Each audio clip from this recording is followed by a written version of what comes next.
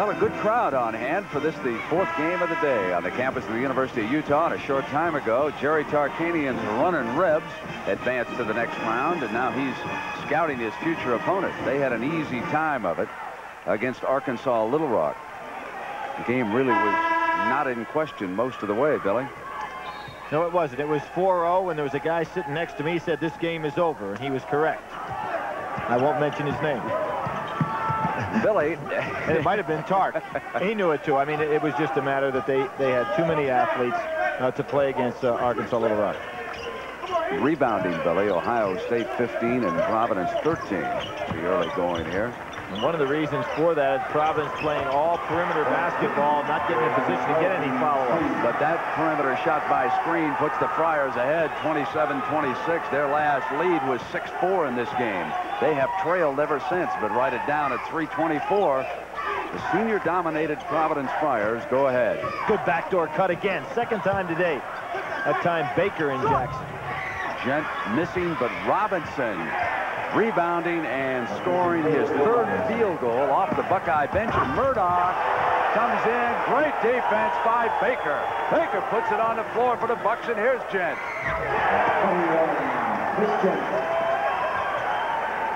Excellent lead pass and catch by Murdoch, but Baker, who can really explode both with his run and with his jump, made one of the best defensive plays we've seen here in this region so far.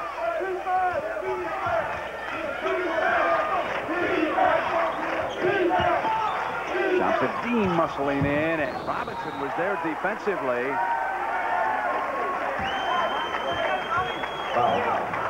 See the excellent lead pass. Murdoch makes the catch, keeps his eye right on target, but Baker came behind him, then hits the head, and you can see how well he pushes that ball up the floor. Good job. Jen hits that jumper, gets him off his snide. Billy, that last foul was against Greg Bent of Providence, and that's his second of the night. Ohio State leading it now by 3. Time left there in the first half. Rick Barnes in pretty good shape, though, with fouls in that front line. A lot of guys interchangeable. The only one he can't afford to get in foul trouble, particularly for the second half, is Burton. That's the first personal on screen. And now coming off the bench, Marty Conlon checking back into the game, and Shamsed Dean will take a break. Well, Robinson was a starter earlier in the year, Brandon. A lot expected of him, and right now he is coming on. I think he's really been the key to the first half for Ohio State. The quality minutes he's played with Carter into a little bit of foul trouble. You know, Billy, that graphic we just saw, it's usually the mark of a good coach when that field goal percentage starts to drop for the opposition because he's made defensive adjustments. Well, both of these teams, you know, they play the same style and they match up extremely well athletically.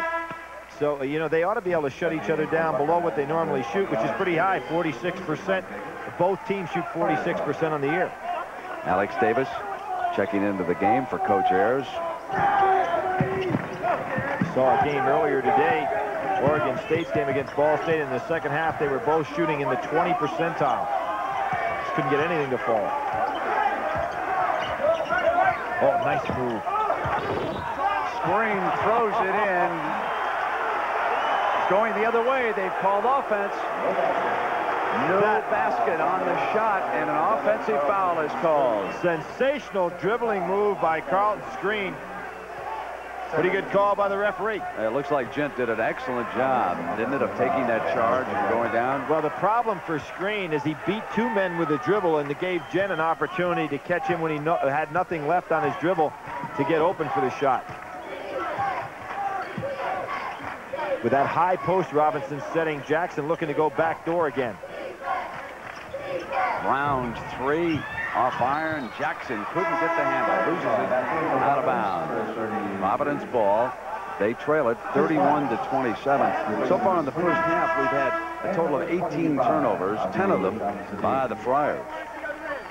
And neither team really getting much out of their full court pressure. Providence not at all, and Ohio State pressing just kind of like a token press. So that's a lot of turnovers for half-court defense.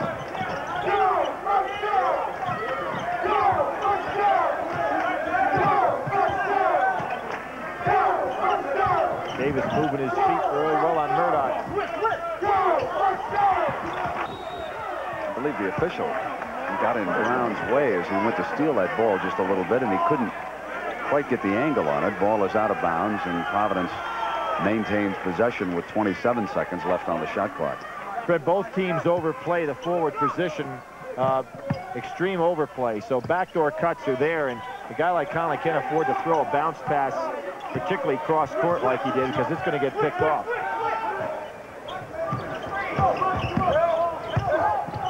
Conley losing it out of bounds. Ohio State ball at the 109 mark of the first half.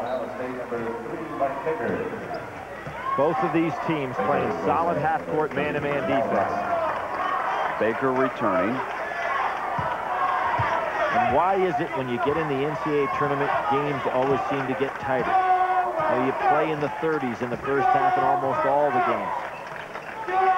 Everybody just a little nervous.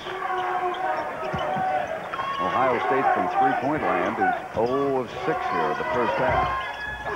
Couldn't get it to fall. Jackson really wheels off those screens nicely.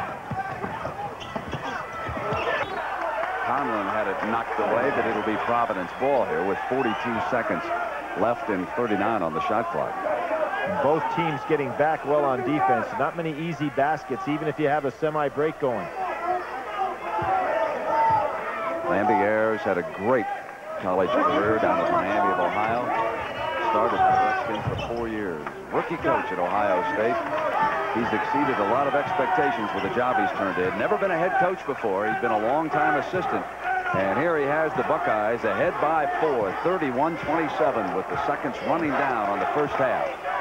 Freddie talks about those days as assistant, getting an opportunity to observe all the outstanding coaches in the Big Ten. The Knights, the Cadies, the Heath coach. And he said that really is what prepared him to be a head coach in a league of that quality. Bob Knight knocked out of the tournament tonight, and Randy Ayers with a chance to move on. Jackson has it stolen. Murdoch moving over on him on the double team, goes to Burton. Excellent job by Burton, who held Jackson up to allow Murdoch to come backside. So Ohio State will take a lead, but it's only 2 points. And our coverage will continue after this message and a word from your local station.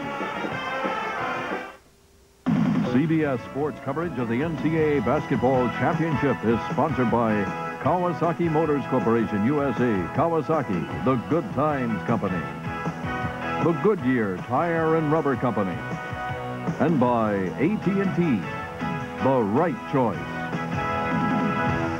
Big Ten leads Big East, but it's a close one, a 2-point lead there for the Buckeyes. Jim Nance and Mike Francesa with you from New York. Mike, you said this would come down to the wire. I think it'll be close. I think Providence would like to have a little more up-tempo, force things a little more, and you'll see them try to shoot the three a little more in the second half. All right, Mike. Autopsy results were released today in the aftermath of the death of Loyola Marymount star Hank Gathers. According to the Los Angeles Coroner's Office, Gathers' heart muscle was found to be diseased, inflamed, and scarred. It was not known what caused this condition. The autopsy study also found no traces of any illegal drugs.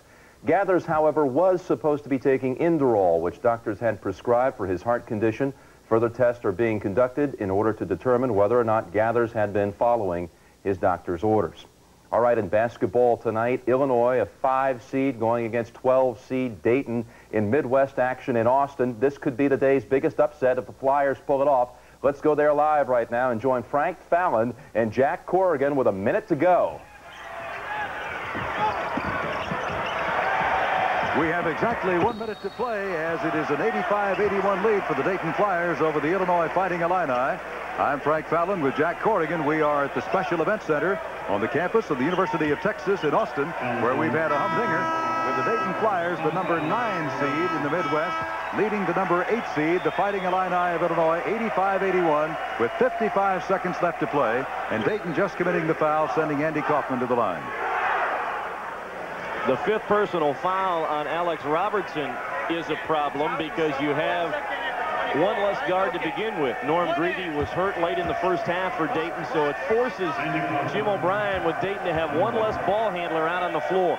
Kaufman is 3 out of 4 at the stripe, 4 out of 5. That cuts the lead down to 85-82 with 55 seconds remaining. Lou Henson, the head coach of Illinois, looking on as Kaufman will try to bring his team within 2 points. And does. These were crucial free throws for Kaufman there. Illinois had to be able to cut it down to one possession again. 50 seconds to play. 85-83. Dayton trying to upset Illinois and extend an 8-game winning streak. Boy, Ray Springer was just able to call a timeout. He was in trouble of a backcourt violation, and the senior experience right there by Ray Springer. He called the timeout.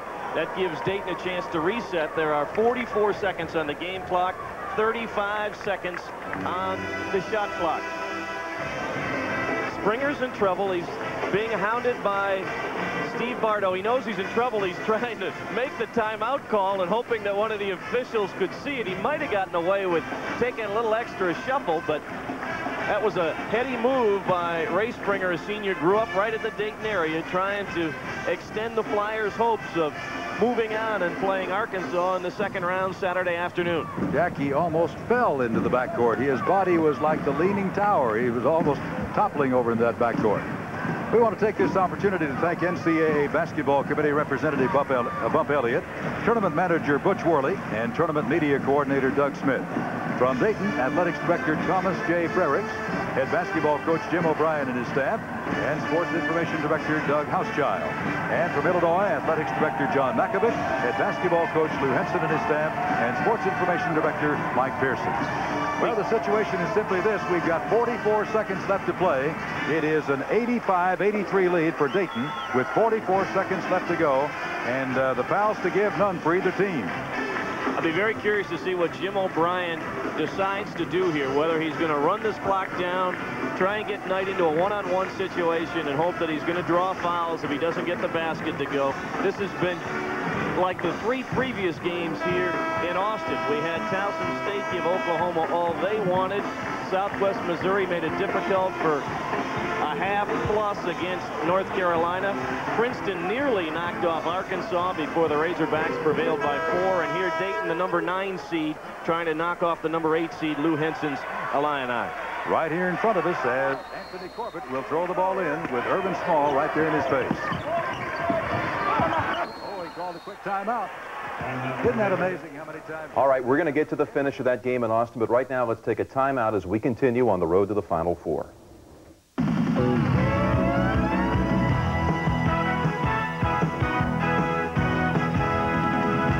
Seed Illinois. Let's join NCAA Productions there with 23 seconds left in the game. And you're back with us again at the Frank Irwin Center on the campus of the University of Texas. That's the story. 23 seconds remaining. The number 9 seed in the Midwest, Dayton, has a 2-point lead on the number 8 seed, Illinois, with Bill Ewell at the free throw line trying to ice this one for Dayton. That is his 3rd free throw here in the second half in a row that he's made. And Illinois now trails by 3 with 23 seconds to go. The Illini bench knows that if Ewell hits this one, it's going to be tough. A 4-point margin doesn't get it to go, however. Illinois can tie with 20 to play. Steve Bardo with the ball, 86-83 Dayton. Kendall Gill, the All-American guard, who'll take the 3-pointer.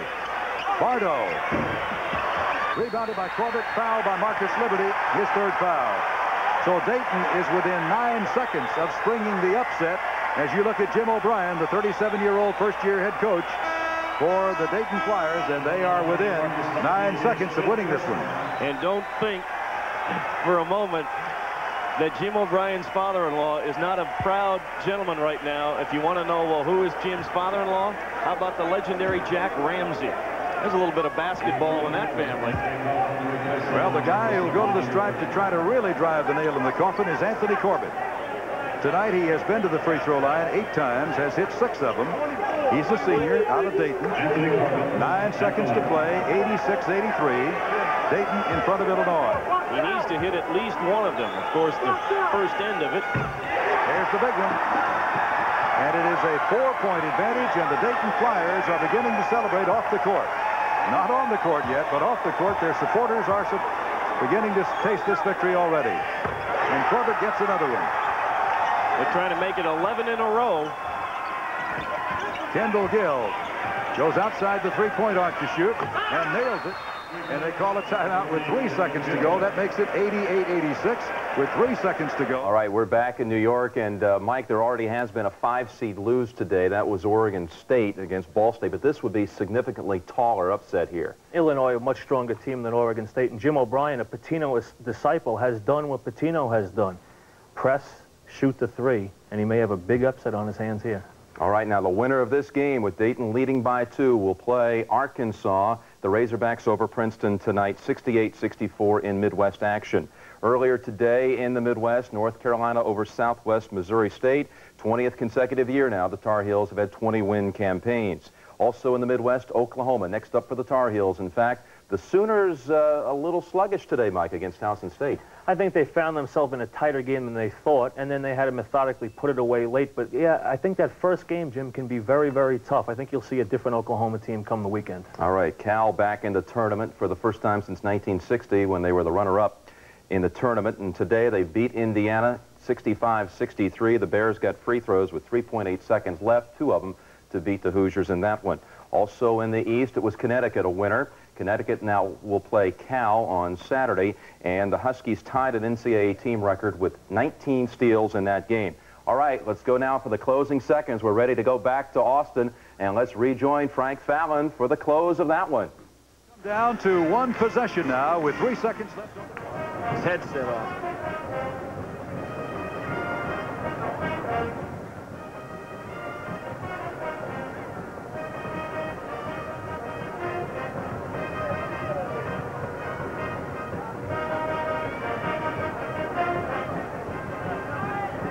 They bring in Brooks Taylor, the freshman guard, and P.J. Bowman. They'll have lots of little quick guys and hope they can deny the entry pass. All that Dayton wants to do is get the ball in. When the clock starts, when somebody touches it, and Kaufman intercepts it, P.J. Bowman, no, I don't think he got the shot off anyway. He did not. And the shot was after the buzzer, so Dayton has pulled it off. A Final Four team from a year ago. Illinois is out. A 5-seed eliminated tonight. Now, we got to get back to Salt Lake City for Ohio State and Providence with the Buckeyes leading by 2. We'll get back to Brent and Billy after this message and a word from your local station.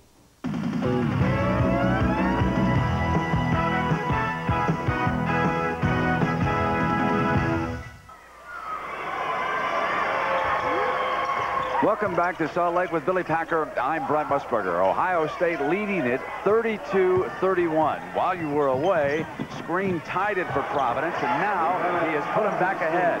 That is Carlton Screen's second field goal here of the early going. 18:50 to go in regulation. And a turnover, it goes to Providence.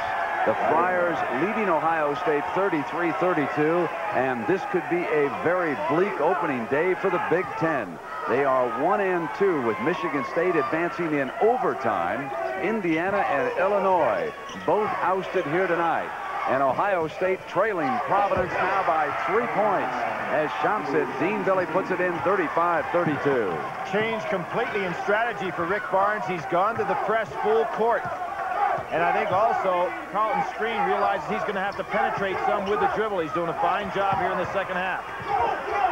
On the turnover, Friars ball again.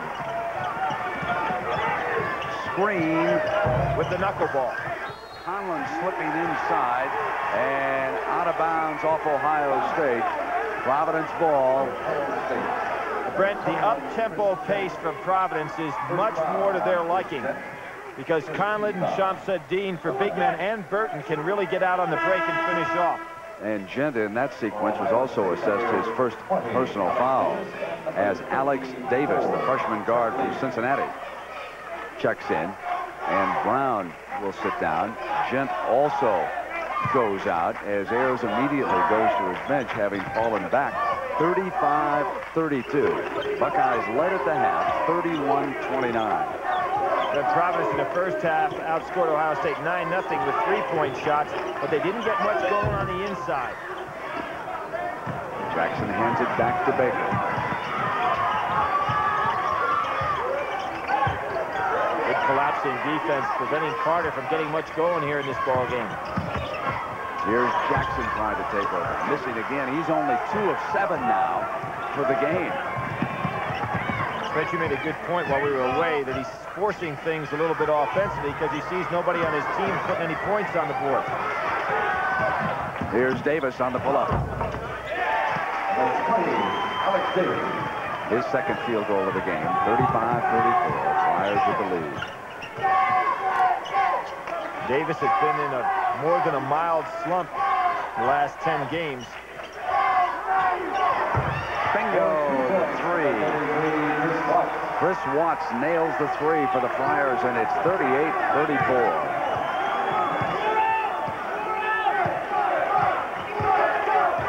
4 for threes in the first half, but Watts isn't afraid to put them up. Buckeyes still searching for their first three of this game. Carter muscles in. This is a layup. Shamset Dean with the rebound. Nice help by screen that time because Dean was really out of position. Conlon's open on inside.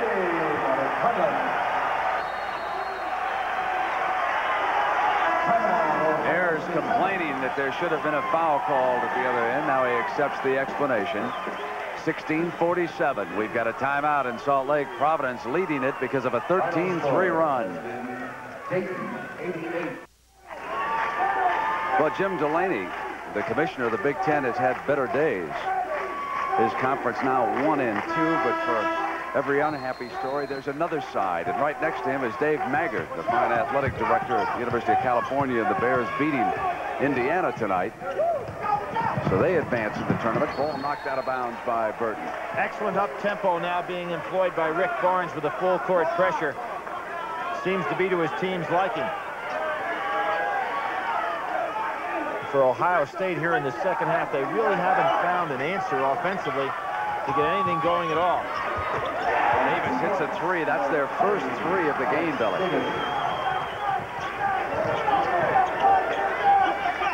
Well, in 7 games prior to this one, Davis has only scored 29 points. Had the big 20-point game against Northwestern. Other than that, he's really been shut down. That shot looked very good there. Jackson on Shamset Dean. Big mismatch in size. They can't get him the ball. Looking for the lob. And I'm surprised Robinson hasn't gotten any playing time start of this second half. He had such a good first half. Down. And fouled before the shot. And a reminder that at the conclusion of this NCAA tournament game, we'll select the Chevrolet players of the game. And in conjunction with the award, Chevrolet will donate $1,000 to the General Scholarship Fund to both schools. Brent, the foul was initially called on Carter, but it wasn't his foul. It really should have been Davis's foul on the way in. And if they actually let that stand, it'd be Carter's third. Ayers was unhappy in that shot, acting like it is going to stand on Carter. We're going to check with the scores table just to make sure. First word was that it went to Davis. Murdoch missing the free throw, but it's tapped back to him. Here's Burton. Score the three. Randy Ayers called the timeout to get organized. His club's really having problems against this press. It's taking them out of their offense. A young team facing the unexpected here in Salt Lake.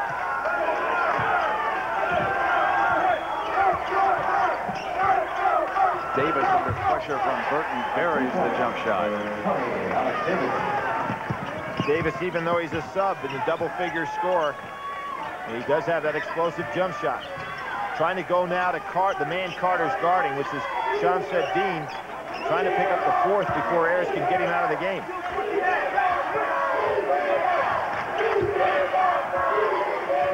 Carter's had some monster games, 29 and 9 rebounds against Michigan, 18 and 13 Illinois. So against big teams, he's had some great games this year. Be a big blow for Ohio State if he had to sit down.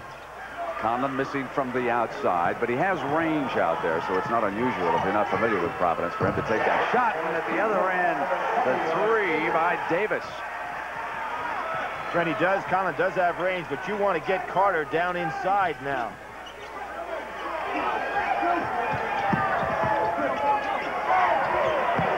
Now Conlon goes to the inside. 47-42. Providence with a 5-point lead and 14:27 left here in regulation. Fred, you see that upset tonight, and that was an upset with Dayton beating Illinois. You can think of Mickey Donaher and Roosevelt Chapman the last time that Dayton made a nice run in the NCAA tournament. Jackson has it stripped away. Regained by the Buckeyes. Carter with a miss, and now it's Providence ball. This is Murdoch. Carter almost came over the back on that rebound.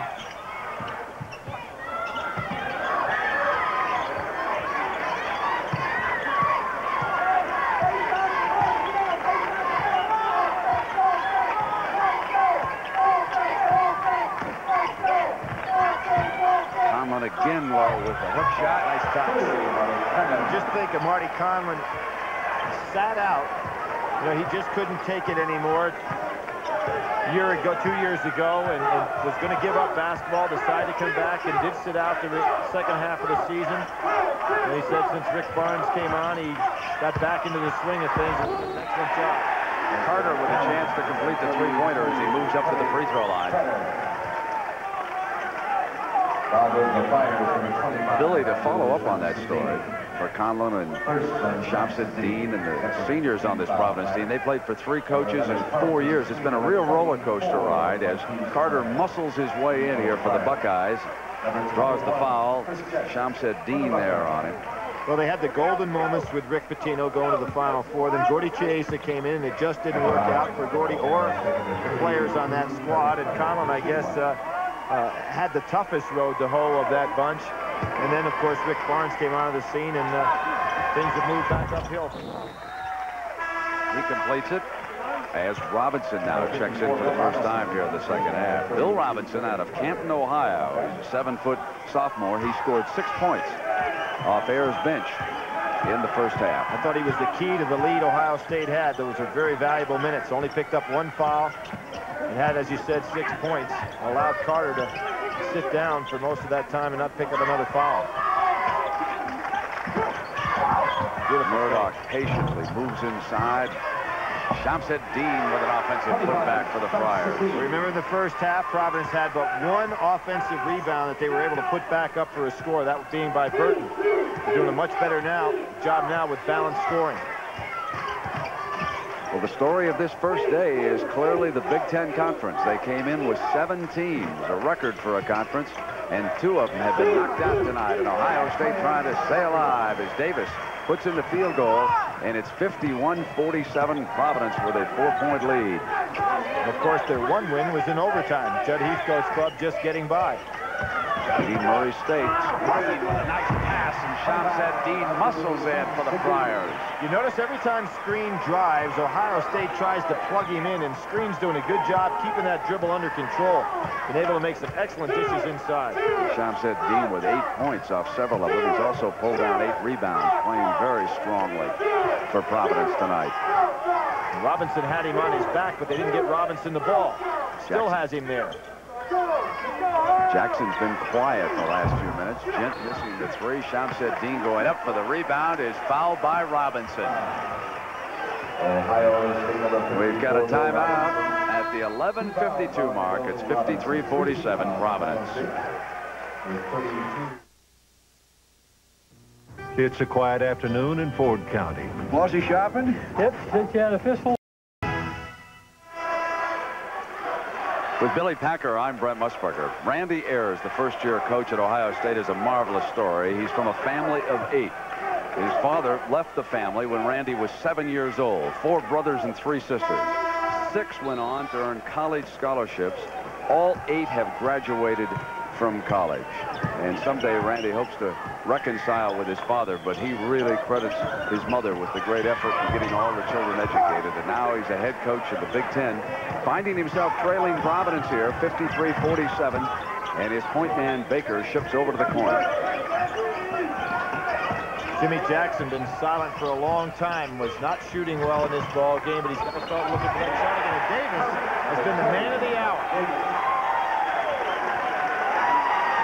16 points for Davis. Another Friday night game coming your way from the NCAA tournament, and it's one that you really have a lot of different thoughts about. Loyola Marymount against New Mexico State. The Hank Gathers tragedy. Loyola Marymount to carry on in his honor. Bo Kimball going to shoot his first free throw in that game left-handed. Yet New Mexico State out of the Big West is a quality, perhaps underrated team, and we'll see how they perform. Santa Barbara with a win today would indicate that maybe Loyola Marymount will have his hands full in that one. But, geez, so many emotions in that game tomorrow night.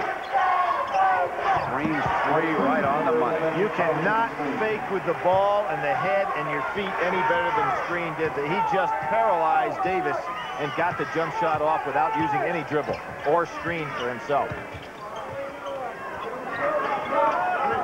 You know, Davis is perfect this half, Billy. He is 6 of 6 for the Buckeyes. Well, off the bench, they've had Robinson with a good first half and Davis with a great second half. Other than that, they've really had problems.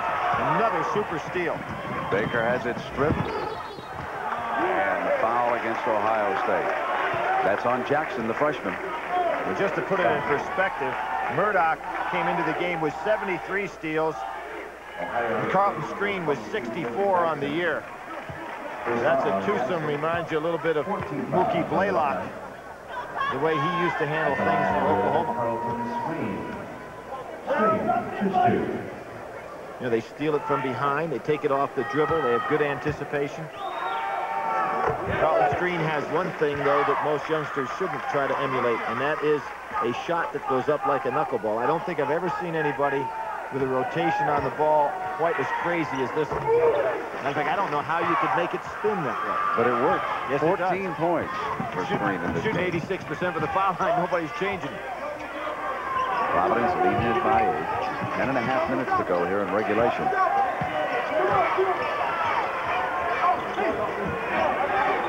Jackson coming off the wheel has really been solid.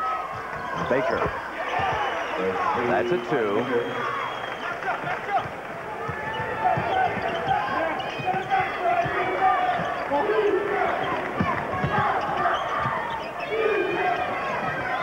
What Rick Barnes is getting is good play off his bench in terms of quality minutes, so he can rest Conlon. We are playing at altitude, and so I think his bench is just as deep as Ohio State's in terms of quality minutes he can get from his big people. Flag. Fouled on the end. No, he traveled. No foul. That was just an excellent job by Robinson inside, not to chop. That's good officiating, too. He was thinking about calling the foul on that. And the man traveled, and he turned it over. So it'll be Ohio State ball. Jackson with 1 field goal in the last 28 minutes. So they have quieted the freshman here.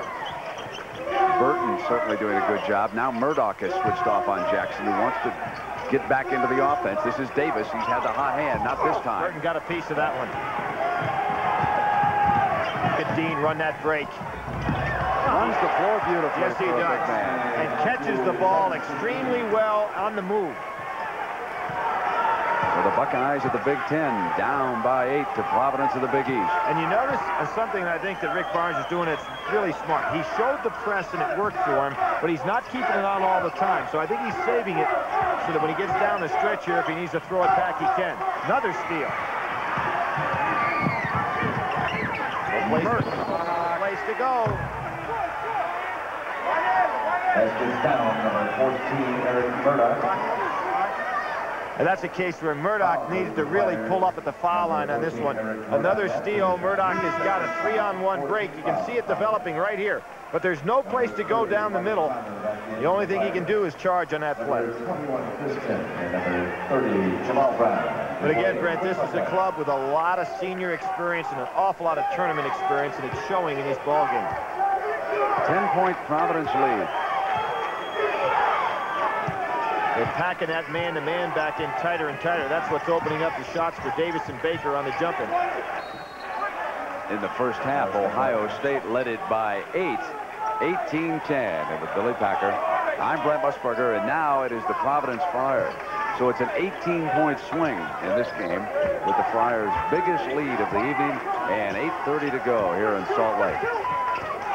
Well, you think of the Final Four, both of these teams have great Final Four tradition. Ohio State getting 3 years in a row in the early 60s. They're back in 1939, they won a Final Four.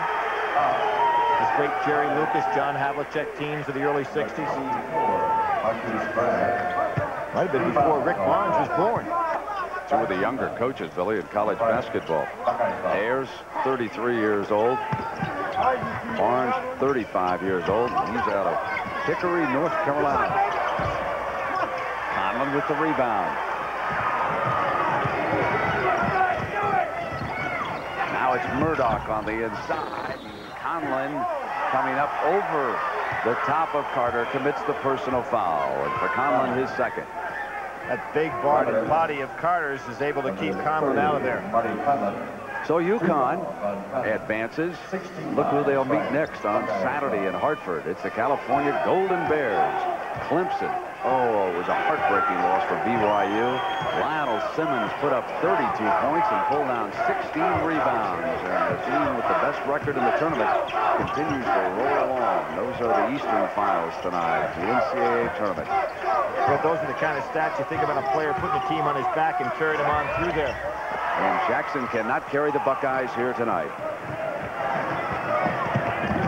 Those are Larry Bird, Danny Manning type stats. Now a screen getting inside. And it's a 12-point Providence lead. An 11-2 run for the Friars. It's always great coming to Salt Lake City, especially with the professor of hoops, Billy Packer. Billy, what do you do with an afternoon off for the NCAA tournament? Brent, I got a haircut today, and you know why? I went by a sign that says haircut's $3. Now, I have to pay $4 down in North Carolina. And that's $3. I got to, I mean, you know, you have to give $3 tips in Connecticut. Now, I only have a half a head to get cut, you know, but still, I had to go for it. I got out of my car. Matter of fact, the car rolled halfway down the hill. Yeah, and you had to take a number. You took a number. It's kind of like going into a delicatessen in New York. They had so many people waiting in line. Great bargain. All right, here's Jim Jackson for the Buckeyes, trying to lead them back in this, and it's Carter with a tap in, and it's a 10-point Providence lead. 7 minutes to go here in regulation. Carlton Screen now starting to see the floor so well with his penetration, causing a lot of problems for Ohio State. Conlon's back screen. Billy, it's a clinic. Yes, it is. Gent got caught with a back screen. Nobody there to help him. And he's screaming at his teammates saying, let me know something.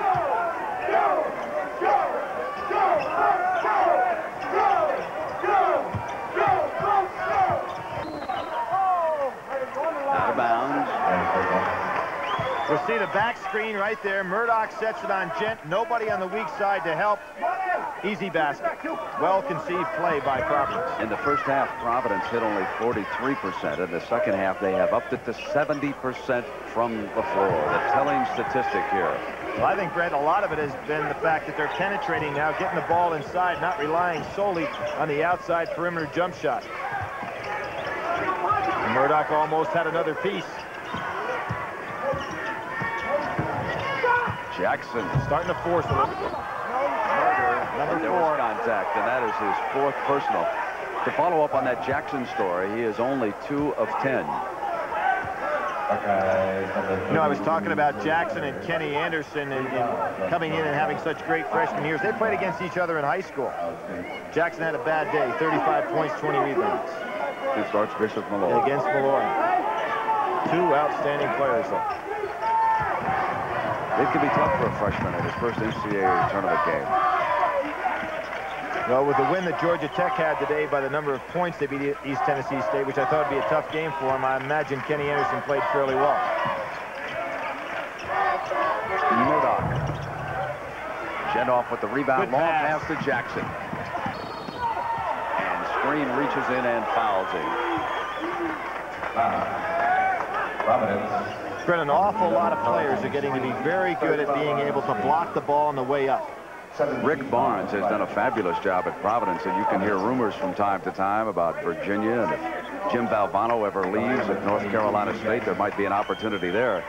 Dave Gavitt and he have talked a lot about his future, and he's done a good job of restoring stability up at Providence, and Barnes has done a good job of recruiting for the Friars next year, and if he keeps that program in place and does a good job, then the future, according to Gavitt, takes care of itself.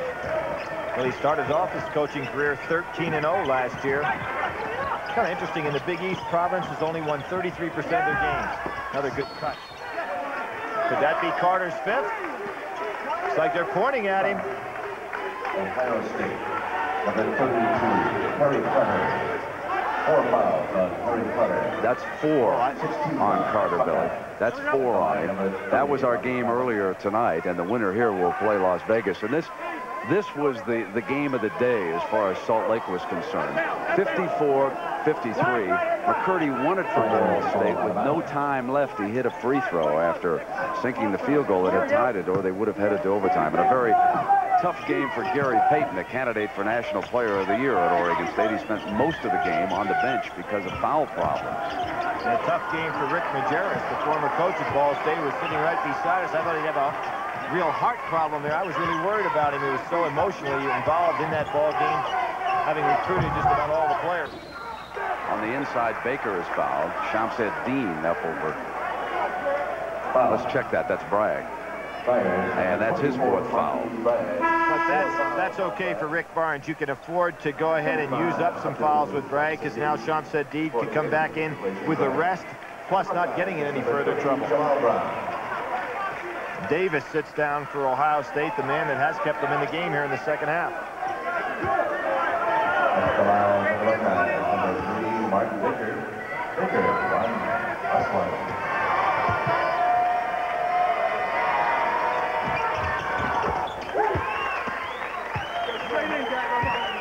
Baker, as a junior in high school, led his Dunbar club to state championship.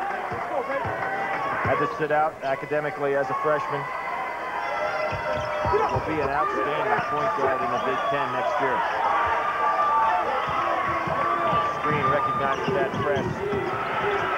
And they turn it over, and Baker comes right back. Great feed to Jackson. Plenty of time for the Buckeyes. 66-59 and 5:15 in regulation. Seems like both teams do well when they try to up-tempo defensively. Push off. Great job by Jamel Brown. What happened there is that screen really committed a little bit too early. Didn't have the passing angle. Harry Carter did a good job, and of course, Jim Jackson finishes it off. And at the other end, Conlon committing his 3rd personal at the 5:09 mark. Coach Barnes electing to keep him on the floor right now, and they're going to call a timeout. He's going to bring the team over. So with 5 minutes to go, Providence calls timeout.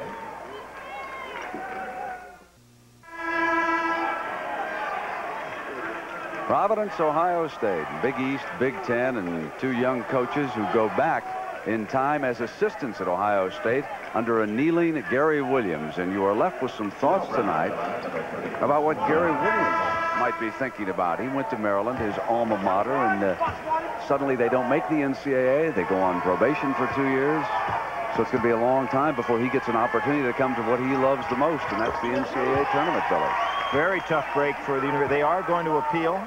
One of the few times you've seen the NCAA put somebody on a probation status where the president, who was very much involved in the investigative process, is going to appeal. So it will be interesting to see how that one is resolved. I don't remember, to my knowledge, an appeal of that magnitude taking place before in the NCAA. 7 straight points by the Buckeyes, and they pull back to within 5 at the 5-minute mark. Go to a double low post here.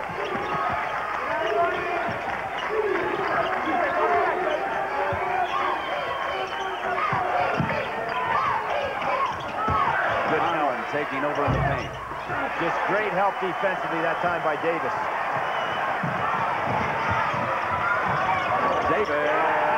And the Buckeyes are back in it. 66-63 now, 4.5 minutes.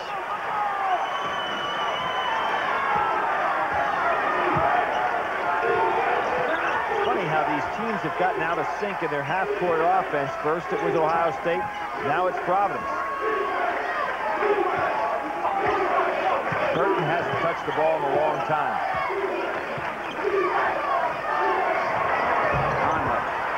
Ohio State ball. They can tie with a 3 or pull to within 1. And they're doing this with Carter out in foul trouble. Good solid screen set up. Robinson didn't hold it. good movement without the ball by the Buckeyes right now as Gent comes free of the right baseline. Beautiful penetration by Davis. He's having a great offensive game. 11 straight points by Ohio State, a 1-point lead. Off Johnson Dean's hand, Buckeyes ball. All of a sudden, Providence has gotten into a situation in half court where 4 men are standing watching the man who's got the ball. They had some pretty good movement before and some penetration by screen, and they've really lacked that the last 2 minutes. Against that pressure defense, Gent saw a problem and calls a timeout. Ohio State timeout. 3:30 in regulation.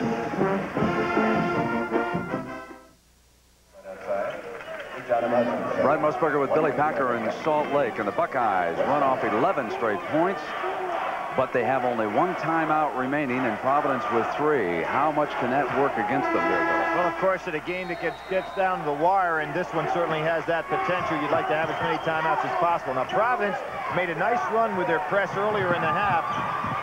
Baker breaks it nicely there and then gets it stolen. Murdoch hands it over to Screen and gets it back. Good movement. Murdoch into the paint. Nobody standing around on that offensive set. Baker beating the press with the dribble.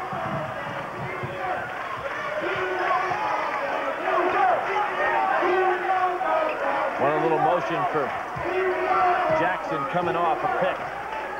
Here he comes. It might have taken a lot out of the Buckeyes climbing back into this one. Davis, short. Burton with a big rebound for the Friars. They lead it by 3, 68-65, and 2:40 to go. Screen on the inside is taken away by Robinson. Just smothered Screen. Jackson thought about it. Good defensive movement that time by Burton. He had those legs moving. Burton doing a superb job defensively here tonight. Well, you pointed out at the top of the show, that was something that Barnes was worried about. Who do they match up Jackson with if Burton gets into trouble? He hasn't tonight. Gent puts it down on Conlon, now forced to back it out to Davis.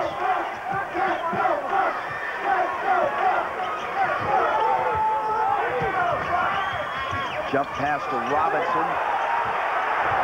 Misses the shot on the inside. He didn't realize how open he was, Brendan. He was waiting for somebody to body him. Just threw it over the rim. 3-point Providence lead with possession. Time remaining there in regulation.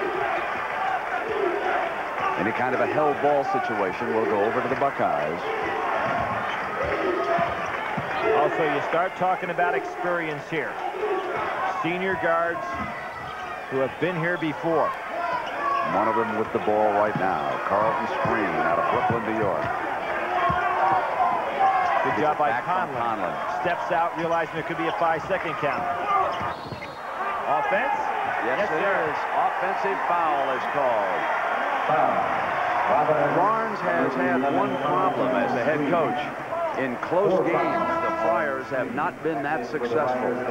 Well, Screen trying to make a play that wasn't there, particularly when you had Ohio State in a bad situation where the clock is working against them. And now the Friars find themselves in a dogfight with 1:19 left in regulation. They lead it by 3. Carter back despite the foul trouble to play it out. Well, you want Carter now to really get on those boards and follow up everything that goes in. Maybe even stay out of the offense and just worry about getting some offensive rebounds. Jackson and Shamsed Dean off with the rebound, and the freshman still cannot find his shooting touch inside of a minute. So Shamsed Dean with his 10th rebound gives the Friars an opportunity here to run some seconds off the clock, and Gent fouling Screen over the limit. Screen an 86% free throw shooter. They're not there yet in 1-1, but they will be next go around. Oh, yes, they are.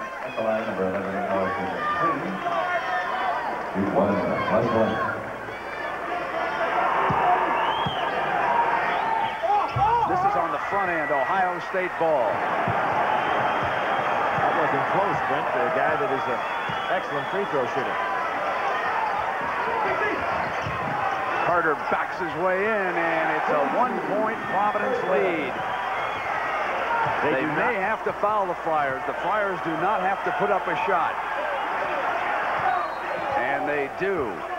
Barnes wanted the intentional, but doesn't get it. It was really not a good defensive maneuver by Davis, because you better go for that ball. You don't want to pick up the intentional, and the officials, of course, don't want to make the call either, but he just wrapped himself around Screen. So Screen, who missed the front end, comes back with a second chance. He has 16 points and 4 assists for the night. Ayers talking about when he wants the timeout. Remember, he only has 1 left. He does have the possession arrow.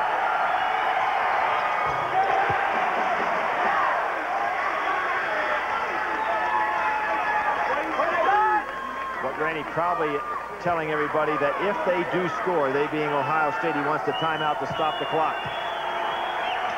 A 3-point lead, so the Buckeyes call time, and they will need a 3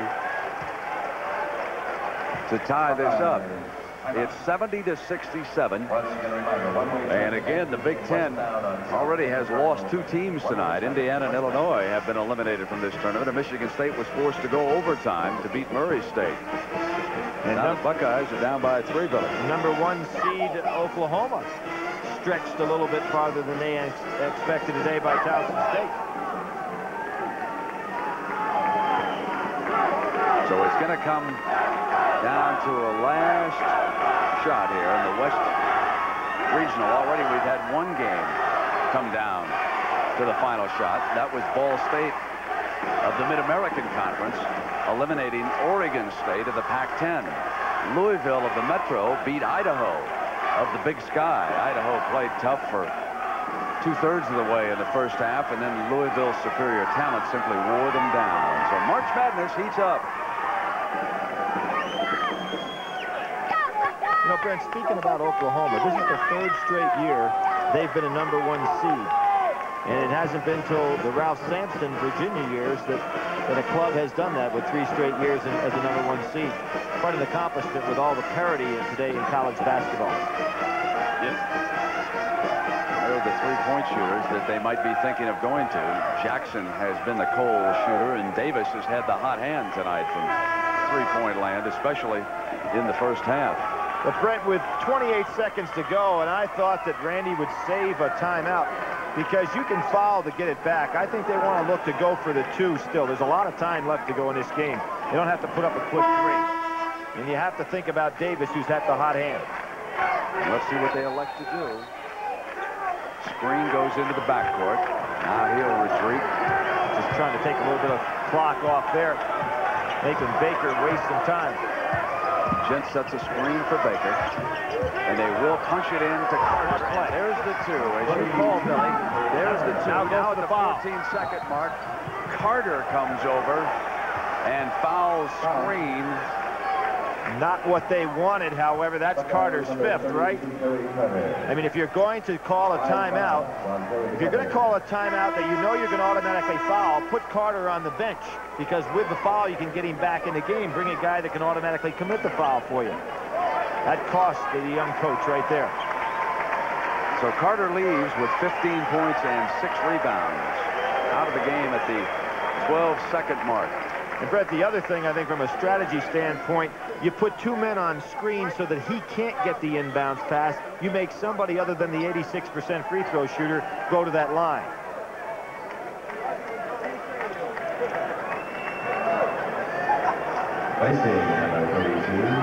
Robinson off the Ohio State bench to replace Carter, who fouled out.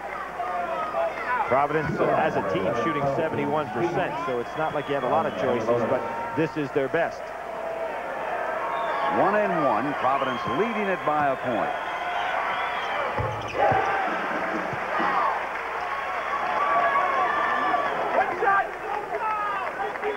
Second team All Big East performer right here. 20 points, none bigger than those 2 free throws, putting them back up by 3. And now the Buckeyes will have to launch a 3. It'll be Davis out on top, and he's got it with 3 seconds. He's tied it.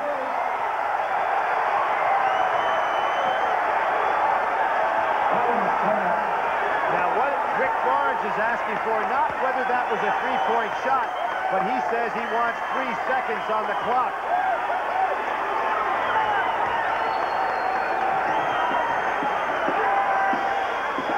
To C7, Davis, who has been the man of the hour. Tough three-point shot because he was fading away. There's the timeout, but that doesn't necessarily mean just when you signal it that you get the referee to stop it in time. So I don't think Rick Barnes should get that extra second on the clock. Well, freshman Alex Davis has made himself an Ohio State hero here tonight. He is 3 for 3 from three-point land, and they are going to change the clock right now, and they're going to put 4 seconds back up. That is a lot of time for Providence.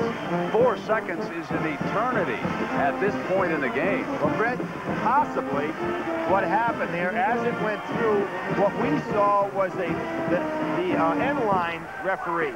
Possibly farther up the court, somebody was getting the attention of one of the other officials who stopped the clock, or at least tried to stop the clock, because really 3 seconds would have been a plenty.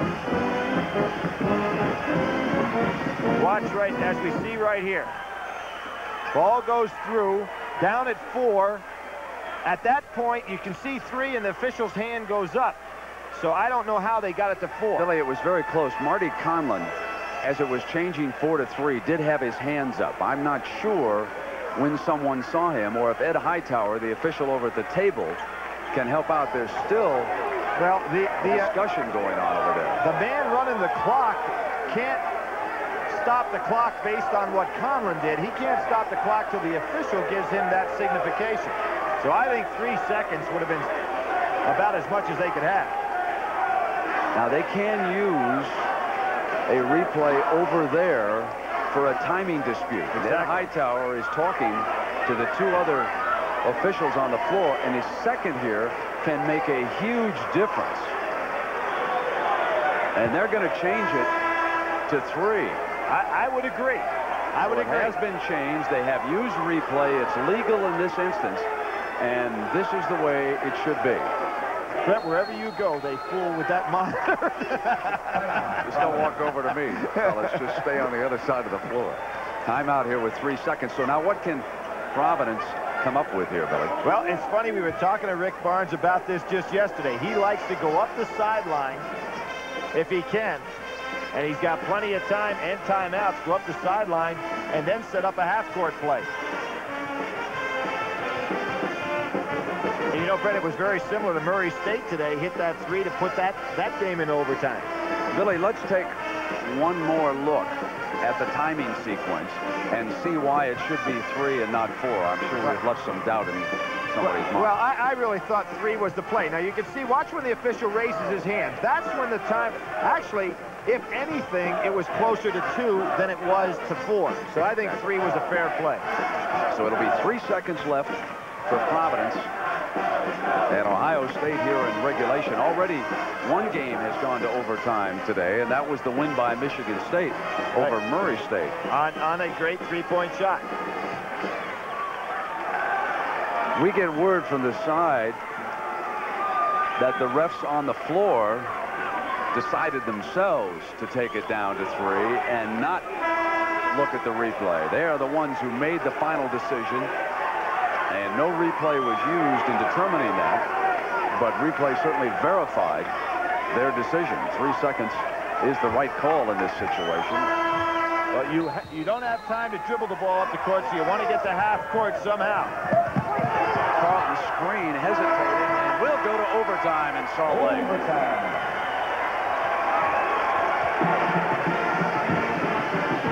So Providence and Ohio State head into the second overtime of the first day of this NCAA tournament.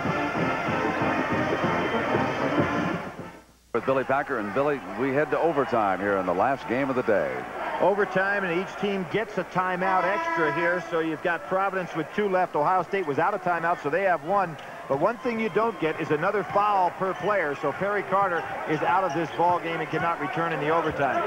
Jump it off to start the 5-minute intermission, and Burton misses overtime's first shot for Providence, and the Buckeyes, who made a stirring rally after falling back by 12 points, now with their first possession of 0-2. And I go back to the time Ohio State punched the ball and got the 2 by Carter, and then saved the 3 for later, which was a good move by them. Murdoch on Davis, who had just been... Davis lost it. One of his few mistakes here tonight. He has been phenomenal. Ohio State trailed at 66-54 with 6:53 to go, and then they closed with an 18-6 run. And Murdoch missing. Robinson, who is filling in for Carter, yanks it down, and that's his 8th rebound off the Buckeye bench. Really surprised at Providence going back to what got him in trouble at the start of this ball game, which is just relying solely on the perimeter shot. Jackson off the dribble now, gliding in to take over. So after a tough regulation, Jackson with the first field goal in overtime. What I admire about him, though, Brent, he did not force it when he realized he was not getting good shots earlier in his game. Now Murdoch comes back and gets the roll and the foul, and he'll step to the free throw line. Eric Murdoch with 13 points for Providence tonight. And here is what has been effective for Providence. Good team motion in their offense, getting shots like that with penetration as opposed to relying on that jumper. Billy, and following up about Providence in close games, and games decided by 1 point or overtime this year, the Friars are only 1-5. They find themselves up by 1 right now. Time remaining in overtime, about 3.5 minutes. Well, Brent, they have one thing going for them, and that's experience. Another thing that they don't have going for them, though, is really maybe a go-to guy that can put the ball on the floor and score in a big game.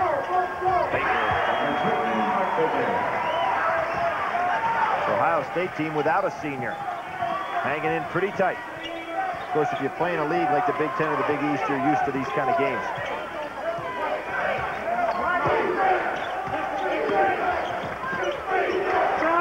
Dean jumps it up, and the Buckeyes come away with the rebound and a foul on Burton. Good job by Robinson in that time on Dean. Didn't chop down, just held his position. He has had a very good game.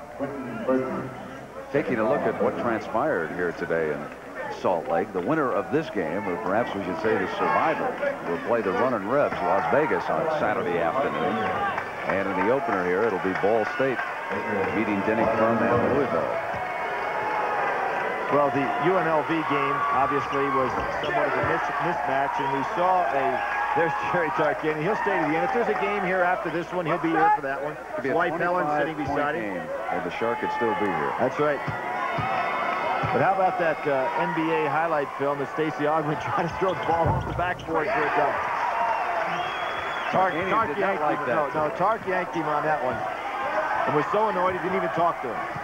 78-75, Ohio State leading in overtime by 3.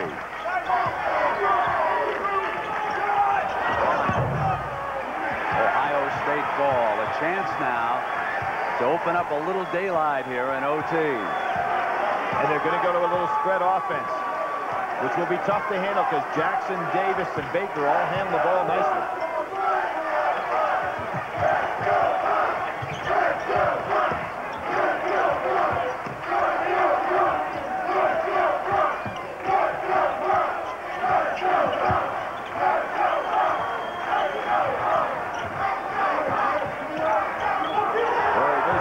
Robinson didn't realize that he was open, and they've turned it over.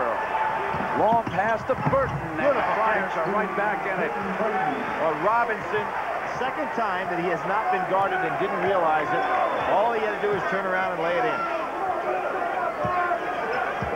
1-point game again. Got to be careful of Screen and Murdoch when you try to hold the ball against Providence. We pointed out how good they are at stealing it. Looks like they're content to go back and force Ohio State to play against the clock. Winding down now to 17 seconds.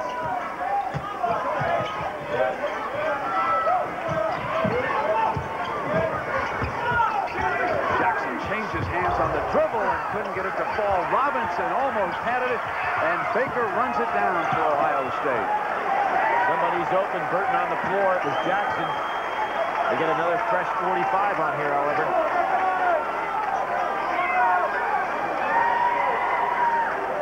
I think it's a good move if they could go ahead and create a switch so that Jackson ends up with somebody other than Burton and let Jackson go one-on-one again, because He's a tough man to handle with the exception of Burton guarding him. They don't have a matchup there. Shot clock is down to 16.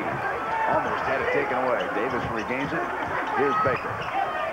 Baker at the left baseline. Tapped in by Jackson. He explodes with a tap-in. His most important play of the game. Beat Michigan with a tap-in. Won 2 games with last-second heroics this year. Conrad walk. Burton down the baseline, and he is fouled. Let's take a look at freshman sensation Jim Jackson exploding here to tap this one back in. Just Great perfect timing. Perfect timing, because Burton had him blocked out. At the line, number 15, Said Jackson beat Michigan with a tap in at the buzzer, and also a winning basket against Louisville. Smart basketball players, Jim Jackson. 2 shots for Burton. Friars are down by 3. It's been the lucky end for free throw shooting to win a game.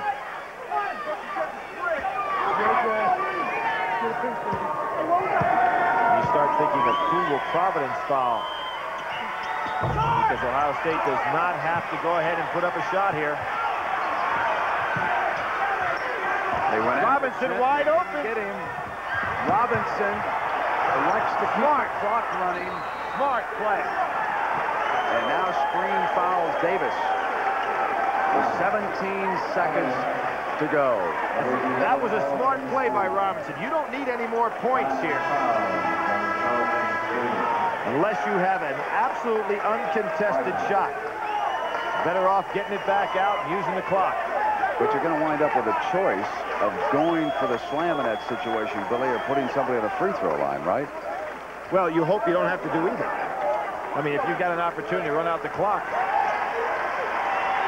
And Robinson has had rough luck today when nobody's guarding him. They're going to have to give him a lesson in feeling without looking. That's right.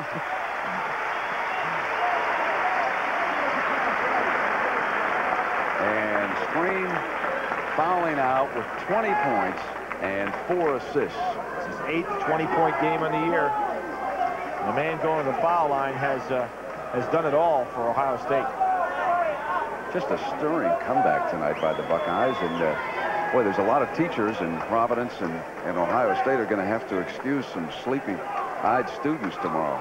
Billy, it's on about a little after 1:30 back at the East Coast time, and this one's been pretty riveting for a lot of folks, I'm sure, back home. Well, Davis, of course, has had a sensational game. And I pointed out, in his last 8 games, he had 20 in one game against Northwestern, only scored 29 in the other 7. We'll be right back for the finish.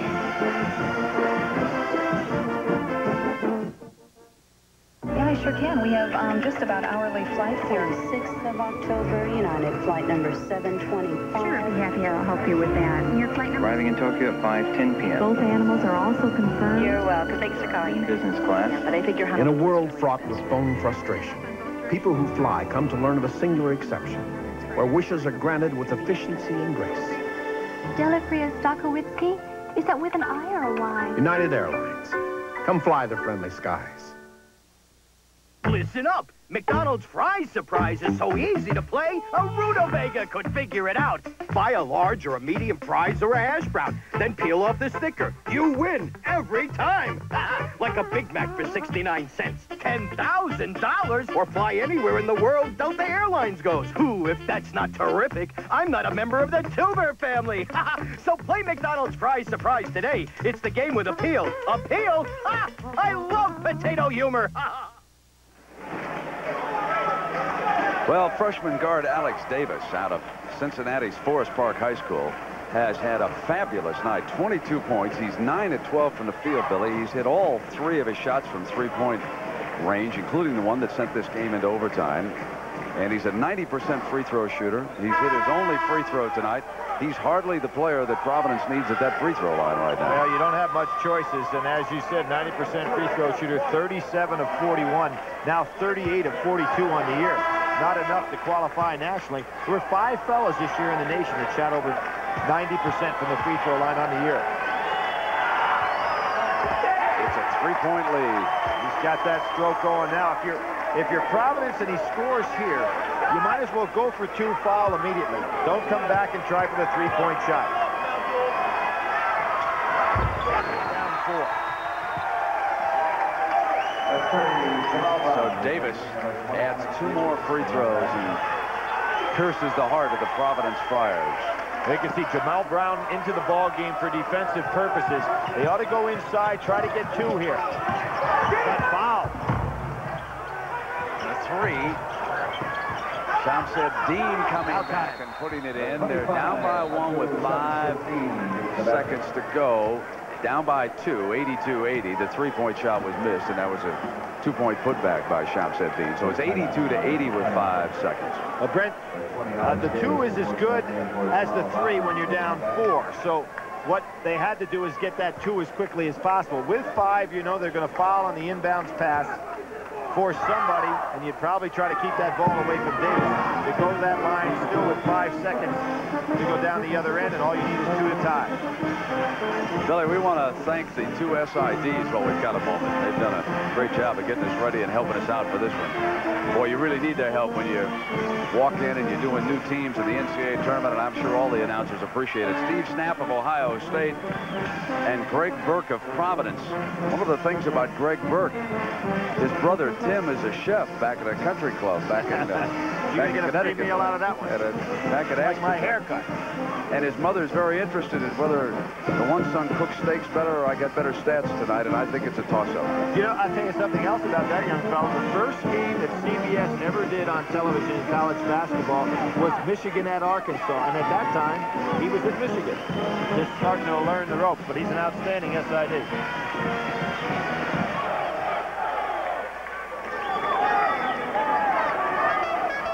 Can't go for the intentional foul, but if you had your druthers, you'd like to see Robinson touch the ball. Keep it away from Davis. You know, Davis, interesting, Billy, to follow up on he's the first player from Cincinnati to play for the Buckeyes since 1973. That's a long time that they've been unable to get talent out of the Cincinnati area. Shamsuddin playing back here as a safety man. Letting Gent go unguarded. Timeout called by Gent. That's their last timeout. 82-80, Ohio State with the ball out of bounds and a 2-point lead when you come back.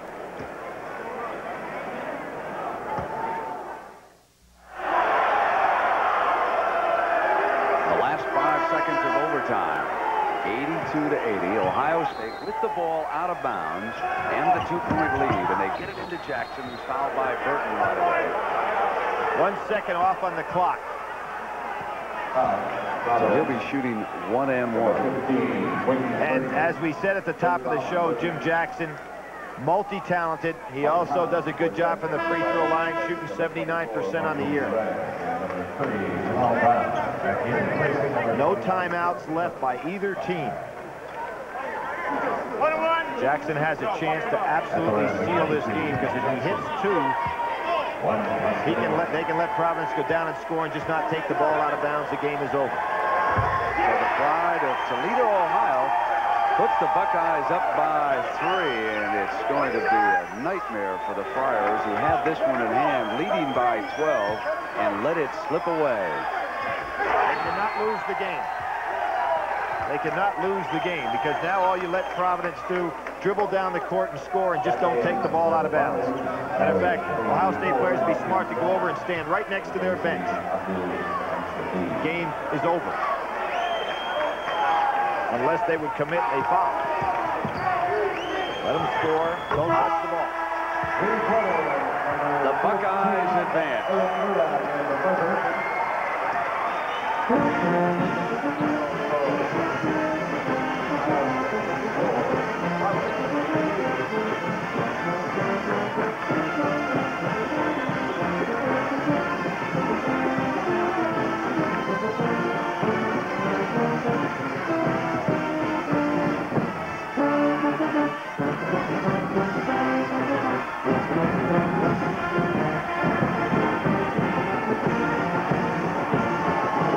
So the Big Ten wins 2 and loses 2, but in both their victories, they are forced to go to overtime. We hope you enjoyed this one as much as we did bringing it to you.